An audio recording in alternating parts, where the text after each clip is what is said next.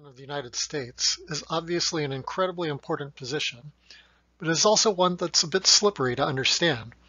Your textbook chapter does a fine job of detailing the constitutional provisions relating to the presidency and the various roles and responsibilities of modern-day presidents. These are very important to know, but they're also relatively straightforward. The bigger challenge in understanding the presidency is to examine how the powers of the office are executed dynamically by the different individuals who occupy the office. The formal powers of the office have changed very little over the course of time, but the ways in which different presidents use the office to try to advance their agendas has changed enormously over time and from president to president. This lecture will examine some of the subtleties of presidential power.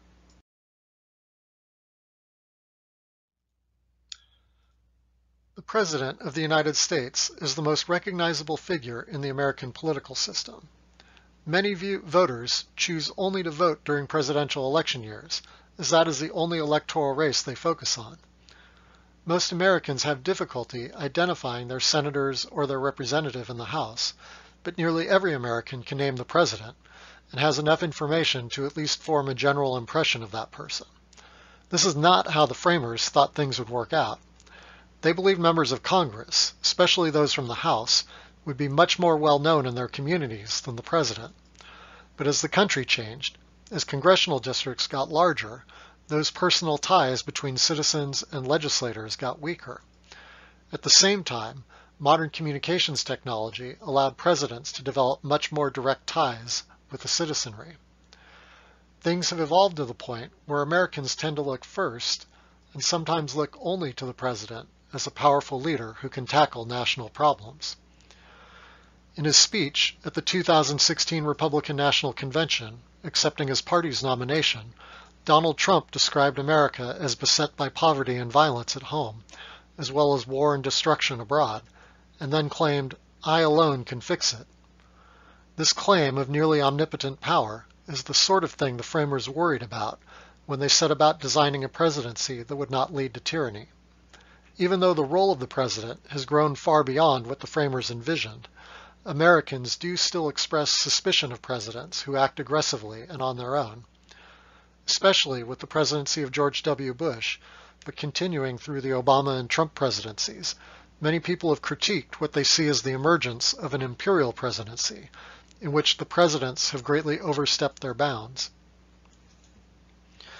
Presidential campaigns are filled with promises of problems the candidate will solve once they get into office, but most candidates spend very little time explaining how they will fulfill promises that require the cooperation of others in order to carry them out. It's sometimes called the presidential power trap, where candidates promise the moon because the public expects so much out of the president, but once in office, presidents find it extremely difficult to fulfill pledges, especially in the face of resistance from other branches of government. Presidents weren't always such predominant players in the U.S. political system. Until the 1900s, most presidents were beholden to party leaders and activists. Loyalty to the party was crucial for gaining the nomination. Presidents were expected to be an important part of executing a party's agenda, but they were not considered to be the primary drivers of that agenda. Instead, Congress took the lead role in determining the legislative agenda. Oftentimes, presidents were not even renominated by their parties for a second term. A piece of trivia that exemplifies the relative weakness of presidents in an earlier era of American history is the fact that from 1836 through 1932, basically a century, only two presidents, Abraham Lincoln and Ulysses Grant, won consecutive presidential elections. The history has shifted the tide in favor of presidents relative to Congress. As the economy has grown more complex and interwoven, Congress's ability to regulate the economy through legislation has become more difficult, as the details of policy have become more intricate and specialized.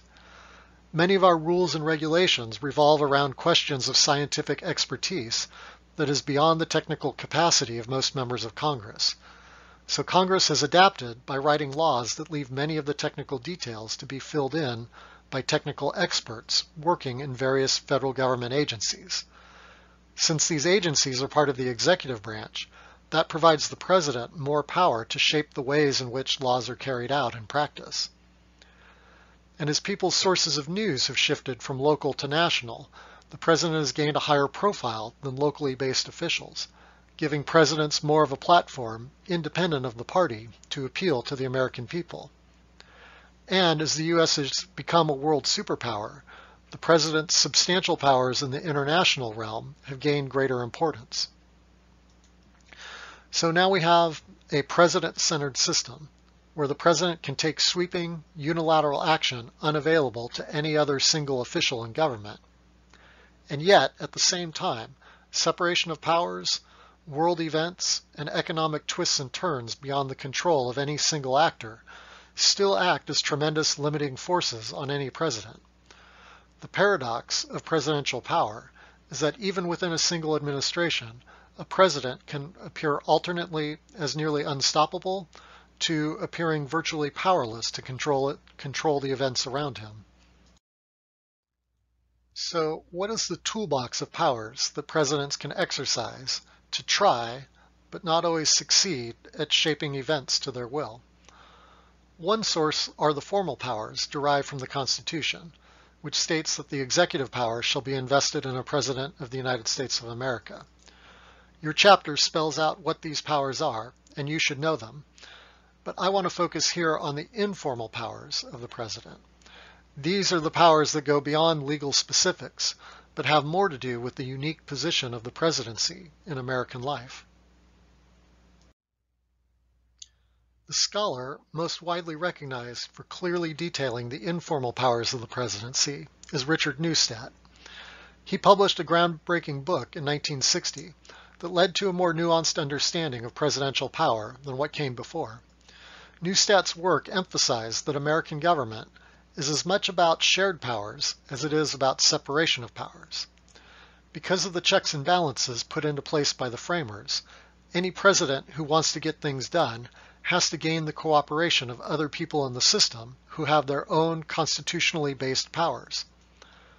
Government action in general, and presidential action in particular, is limited.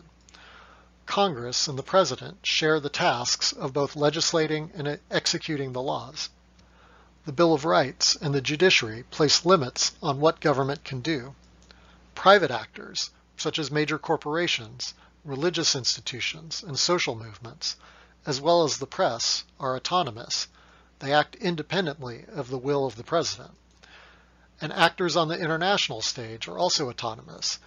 They do not take orders from the president. But we expect the president to get things done, which means we expect the president to find ways to work with Congress, the courts, private actors, and actors on the international stage in order to solve problems. The informal powers of a president can aid a president in working with others to get things done. One of these informal powers is what Teddy Roosevelt referred to as the bully pulpit. As the only elected leader in American government who represents the entire country, the president is uniquely situated to argue that he represents the voice of the people. The office of the president provides a pulpit, if you will, from which the president can attempt to bully or cajole people to go along with him. This informal power has only grown since Roosevelt's time, as media technology has advanced the ability of the president to present his case directly to the people. The bully pulpit is especially effective for setting the agenda, determining the issues that get the most debate and discussion in American politics, and also for molding public opinion. A second critically informal power of the president is that of party leader. Shared party identification is perhaps the most important factor for overcoming obstacles to cooperation between the president and Congress created by the separation of powers. Members of Congress who share the president's party label have a built-in incentive to cooperate with the president and help him succeed, since members of the same party tend to sink or swim together at the next election. Presidents can also use their position atop a political party to provide favors for supportive party members, and sometimes punishment for party members who fail to go along with the president. As an example, in 2017, as the Senate was debating bills to repeal the Affordable Care Act, one Republican senator from Nevada, Dean Heller, initially opposed President Trump's supported bill in the Senate. However, once President Trump suggested he might endorse another Republican to challenge Senator Heller in the 2018 primary election in Nevada, Senator Heller quickly fell in line and became a reliable vote for the president's position. So, how does a president get other autonomous actors to go along with what the president wants? Richard Neustadt's insight was that the essence of presidential power is the power to bargain. The most quoted passage from Neustadt's book captures this, where he states, "When one man shares authority with another, but does not gain or lose his job upon the other's whim, his willingness to act upon the urging of the other turns on whether he conceives the action to be right for him. The essence of a president's persuasive task is to convince such men that what the White House wants of them is what they ought to do for their own sake and on their own authority." In Neustadt's view, the formal, constitutional, and the informal powers of the presidency essentially give the president a certain number of chips in an ongoing bargaining game. Presidents can use those chips effectively or not, some better than others. In Neustadt's view, the key to presidential persuasion lies in bargaining. This is different from argument or rhetoric, which involve using communication strategies to win a debate or convince others that the president's ideas are best. Instead, bargaining acknowledges that disagreements with the president are the natural result of competing interests and incentives. Members of Congress have distinct constituencies from the president. Sometimes they hesitate to go along with the president because they worry about the impact of the president's plans in their own state or district. Foreign leaders respond to their own national constituencies. They do not automatically see things the way the president does. It's up to the president to bargain, using the powers of the office, to find ways to get others to find it in their own best interest to agree to cooperate with the president. Neustadt found that professional reputation and public prestige were key resources for effective presidential bargaining. Presidents who have reputations as effective administrators and reliable negotiators tend to be more successful because they can persuade others that the bargains they strike with the president will actually be carried out. Public prestige is important because members of Congress, the courts, and even the private sector tend to want to avoid standing in the way of a president who has an approving public behind him. Bargaining power comes down to an individual president's political skills at overcoming obstacles set up by the separation of powers, and the fact that people in government have a variety of self-interests. This political skill is demonstrated through what is sometimes called an inside game, in other words, a process that largely takes place in the corridors of power, beyond the view of the general public. Presidents who play this inside game effectively can inspire both love and fear. Love in the sense that others see benefits from going along with the president. Maybe their chances for re-election improve, or some critical project in their district gets funded, or they get a better committee assignment. Good presidents know which buttons to press to get which people to go along with them. On the other hand, effective presidents can also inspire some fear of what might happen if they stand in the way of a presidential initiative. Maybe a member of Congress will lose the president's support for a key piece of legislation they've sponsored, or perhaps contributions to their re-election campaign fund will suddenly dry up. One example of successful presidential bargaining includes President Obama's efforts to gain passage of the Affordable Care Act. This massive piece of legislation is the largest reform to the American health insurance system in half a century. Healthcare reform had eluded Presidents Carter and Clinton, despite major efforts on their part to enact reforms. Healthcare is an incredibly complicated part of American society, with lots of different stakeholders who sometimes have competing interests: patients, employers, hospitals, healthcare professionals, insurance companies, pharmaceutical companies, etc., etc. On top of that, you have partisan divisions, with Democrats and Republicans tending to have very different views about how the system should be changed. The Affordable Care Act took over a year to pass from the time of its introduction because it involved intense bargaining between President Obama, members of Congress, and key stakeholders in the healthcare arena. For a president, generally credited more for his rhetorical abilities than his skill at playing the inside game, this was a major accomplishment in the area of presidential bargaining. Another example comes from President Lyndon Johnson. The photo on this slide shows LBJ giving what was called the treatment to a member of Congress. LBJ was an aggressive, in-your-face negotiator. He developed close relationships with many members of Congress and knew their personal priorities. His knowledge of what others wanted, combined with his relentlessness as a negotiator, made LBJ especially effective at the inside game. These skills were particularly on display as he successfully guided the Civil Rights Act of 1964 to successful passage, the most significant piece of civil rights legislation since the end of Reconstruction. While Richard Neustadt emphasized the inside game as the key to presidential power, more and more in recent years, presidents have been adopting a different strategy to gain approval for their initiatives, and that's called going public. Going public consists of an outside game, in which presidents try to mobilize public opinion in their favor as a way of convincing others in government to go along. Essentially, it involves going over the head of Congress by having the president appeal directly to the public and encouraging the public to pressure their members of Congress to go along with the president's initiative. This is a risky strategy because it can easily backfire and result in an embarrassing loss for the president. When it does work, though, it can break through logjams in D.C.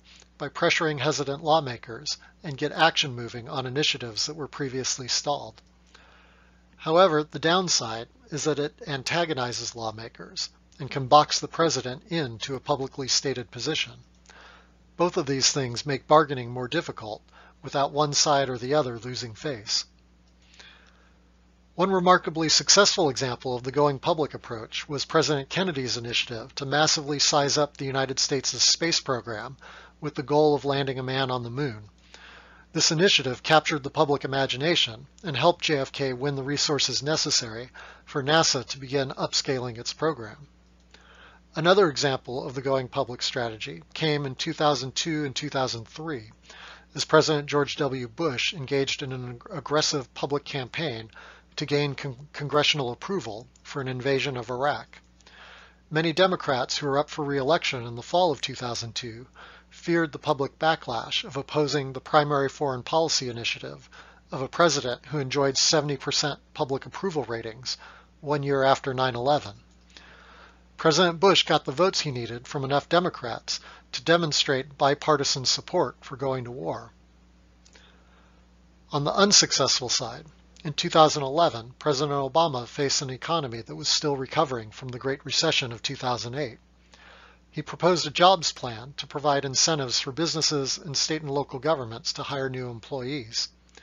Despite a concerted effort that involved giving speeches throughout the country, President Obama failed to win over any Republicans to support his plan. Similarly, while President Trump tweets frequently about building a wall along the U.S.-Mexico border, and chants of "build the wall" break out at every rally that he holds, so far Congress has done little to nothing to make the wall a reality. While this initiative is very popular with the president's enthusiastic supporters, there's not much evidence that this public strategy has persuaded many lawmakers in Congress to make this initiative a priority. The strategies of bargaining and going public are based on the idea that the president needs the buy-in of others in the system to get things done. This is certainly true for passing new laws or ratifying treaties. But one thing that has happened in the past couple decades is that presidential persuasion has become a more difficult task, as the parties in Congress and in the general public have become more polarized. Presidents Clinton, Bush, Obama, and Trump have increasingly found that there are few people on the other side of the aisle who can be persuaded that it's in their best interest to go along with the president of the other party. This has particularly manifested itself in legislative gridlock, where Congress passes many fewer laws than it did throughout most of the 20th century. When presidents find their legislative agendas stall, they have become increasingly likely to adopt a strategy of unilateral action, to focus on areas of their agenda they can accomplish on their own with little or no need to persuade others in government. One power of the president to act unilaterally is through the use of executive orders. Executive orders are presidential commands to some aspect of the executive branch to restructure the way they do things.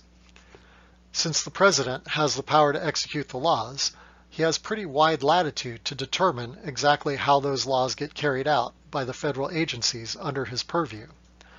Not unlimited power, mind you, but significant power. So, for example, in the late 1940s, President Truman desegregated the military with the stroke of a pen through an executive order.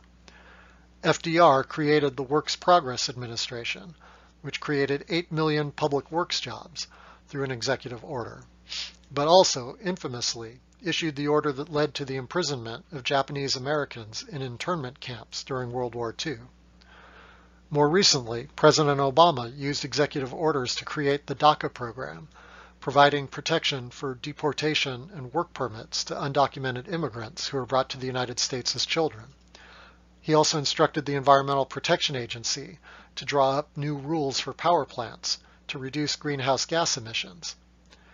Further, many laws are structured by Congress to give the president broad prerogatives to take future action without congressional input. For example, President Trump recently imposed substantial tariffs on foreign steel imports. He was able to do this because Congress gave the president the power to unilaterally impose certain tariffs if the president deemed them necessary to ensure national security. And in the area of foreign affairs, the president has much broader unilateral powers than he does over domestic policy. The president can establish diplomatic relations. President Obama used this power to normalize U.S. relations with Cuba for the first time in over half a century. President Trump used this power to move the United States Embassy in Israel to Jerusalem. Presidents can sign executive agreements with foreign governments that act like treaties but don't require the approval of the Senate. For instance, President Obama used this power to commit the United States to the Paris Climate Accord to combat global climate change. And presidents use their power as commander-in-chief to determine when and where U.S. armed forces will be deployed. The primary drawback of unilateral action is that it is much easier for future presidents to undo these actions than it is to repeal laws passed by Congress. We can see this in the current administration, as President Trump has thus far been unsuccessful in getting Congress to repeal the Affordable Care Act, but he has succeeded in undoing a number of President Obama's unilateral actions, including the Paris Climate Accord and the Iran nuclear deal. His efforts to overturn DACA and the Environmental Protection Agency's Clean Power Plan are less certain. They're currently being adjudicated by the judicial branch, but they are likely to be overturned eventually. This is a significant problem for American government. The framers created a system that encouraged gradual change through consensus building. But as consensus becomes harder and harder to find these days, Congress becomes logjammed, and so presidents strike out on their own with major unilateral initiatives, only to have those initiatives overturned when a president from the other party gains power. This kind of yo-yoing of public policy has a derogatory effect on both how Americans view their own government and how actors abroad view us as a stable or unstable partner on the international stage. This lecture has discussed some of the informal powers and strategies presidents deploy to try to get things done. I have emphasized the presidents are incredibly powerful in the American political system, but also deeply constrained when the things they want to do require the cooperation of others, inside or outside of American government. Ultimately, it's up to each individual president to combine their personal skills and abilities with the powers of the office to achieve as much as they can for the American people. When talking about the presidency, presidential character is an incredibly important subject, but also incredibly difficult to discuss in a systematic way. We've only had 44 men occupy the office of the presidency in its 230 years of existence, and evaluations of character are deeply subjective, so it's hard to provide objective measures. Nevertheless, it's useful to try to explore, at least generally, what makes a president successful or unsuccessful. To that end, I would like you to examine 2 sites. I will put the links in the course announcement for this week's module. The first is an article written by the journalist John Dickerson in 2012 about what we would look for in a presidential candidate if we took seriously the idea of a presidential campaign as being a sort of job interview. The second is a survey of 91 presidential historians conducted in 2017 in which they were asked to rank the presidents along 10 different qualities of presidential leadership. After reading those sources, I would like you to reflect on what you consider to be the most important qualities in a president and how you can spot those qualities in somebody you only know through the media.